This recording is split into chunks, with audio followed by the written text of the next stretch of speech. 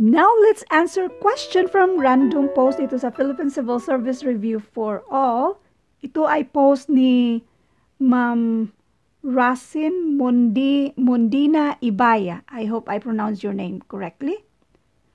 She's asking about solution. Let me read the problem first. 6 pumps can fill a tank in 28 minutes. How long will 4 pumps of the same kind can fill a tank? Is it 42, 18, 60, or 20? If you haven't answered this question yet, answer this first before you will see our solution.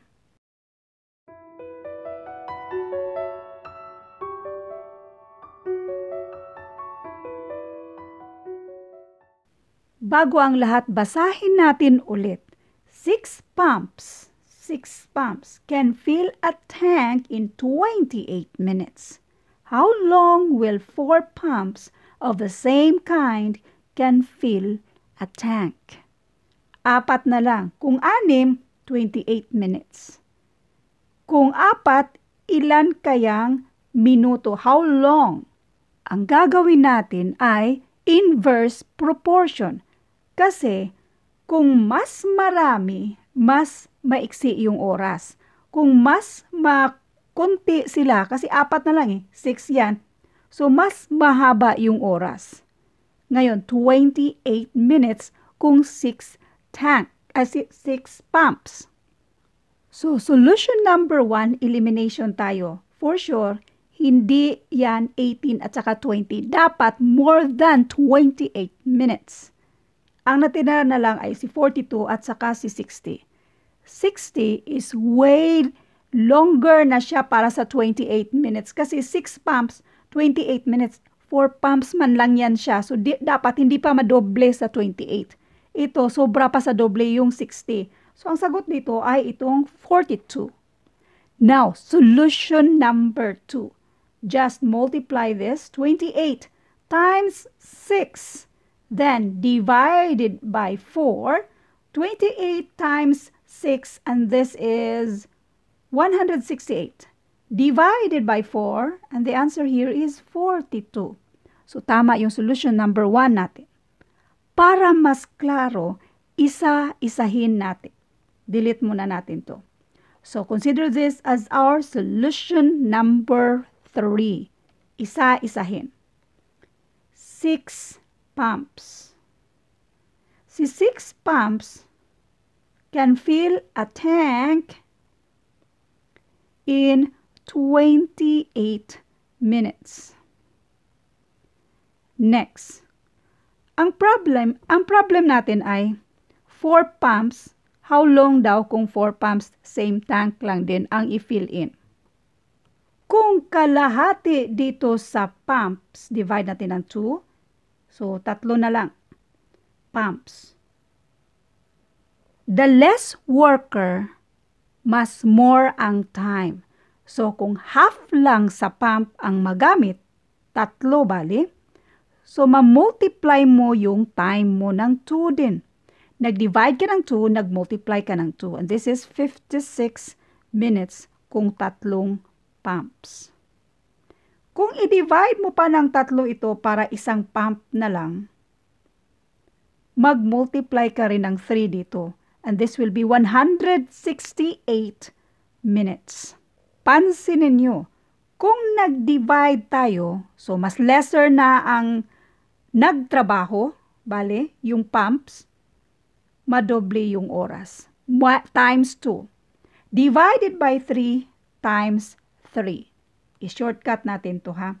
Doon na tayo direkta sa 6. Divided by 6 para isang pump.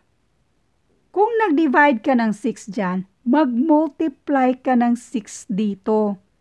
Kasi nga, isang pump na lang divided by 6. 6 divided by 6 equals 1. Isang pump na lang ang trabaho.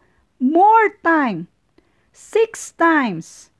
So, 28 times 6. 6 times yung oras na nabuuin niya kasi isa na lang siyang pump. 28 times 6. And that is 168 minutes. Ang tanong, How long will 4 pumps of the same kind can fill a tank? 4. Isa lang yan. I-multiply natin ng 4. Kung nag-multiply tayo ng 4 dito, mag-divide tayo ng 4 dito sa oras natin. Kasi 4 na pumps na ang gagamitin. So, mas mabilis. Kaya kung times 4, divided by 4 dito sa kabila. 128 divided by 4 and that is 42 minutes. Kaya ang sagot dito ay 42 minutes. Kasi ito yung workers natin. Ito yung time natin. More workers, lesser na yung time. Lesser yung worker, mas more yung time na makukonsume. So anyway, ang sagot dito ay 42. So depende na sa inyo kung saan doon ang susundin nyo yung solution number 1 ba natin, yung solution 2 or ito. Solution number 4. Sulat muna natin itong solution number 4. 6 is to 28. 6 pumps to 28 minutes. Then 4 pumps is to how long daw? Minutes. Ang gagawin nga natin ay yung inverse proportion. Kasi proportion. Kasi the more pumps, the lesser yung time. So inverse proportion. Kapag inverse proportion, ito ang i-multiply mo. So ito, let n be that time na hinahanap natin.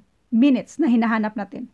6 times 28, which is na-solve na natin. This is 168 equals 4n. Kasi minumultiply mo rin si 4 at saka yung n. Let n be that number, yung minutes na hinahanap natin. Then, i-isolate natin si n dito. So, itong 4, pang multiply sa n, pang divide siya sa 168 natin. So, 168 divided by 4, and that is 42. Kaya 42 ang sagot dito. Kung meron kayong mga tanong, mas magandang i-post nyo na lang dito sa grupo natin sa FB para kung wala akong oras para sagutin yan o di kaya hindi ko masagutan yan, at least marami tayong mga members dito na happy silang sagutan yung mga tanong nyo.